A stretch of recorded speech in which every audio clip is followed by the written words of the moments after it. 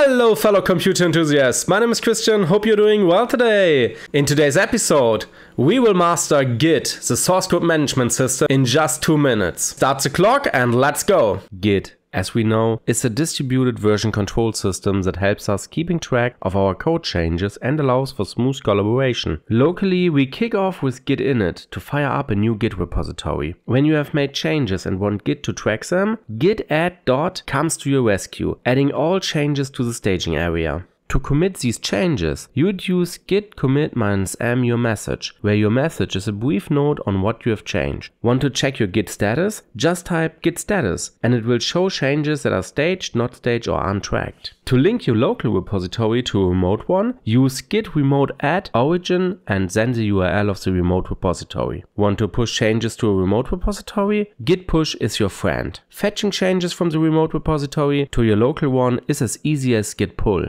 Made an error? No worries. Use git checkers -- to discard all changes since the last commit. But remember, there's no undoing of this. Creating a branch is as simple as git branch name. And to switch to this branch, use git checkout branch name. To merge this branch into the current one, use git merge branch name. To align your branch with the main branch, use git rebase main. Want to see differences between your files and the last commit? Git diff shows you the differences. To copy your repository, use git clone repository URL. And finally, to see your commit history, use git log.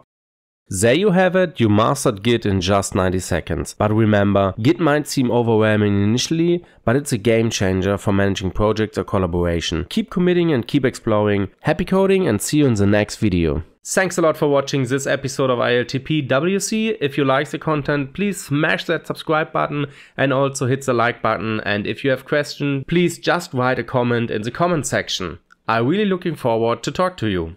Thanks a lot and bye bye.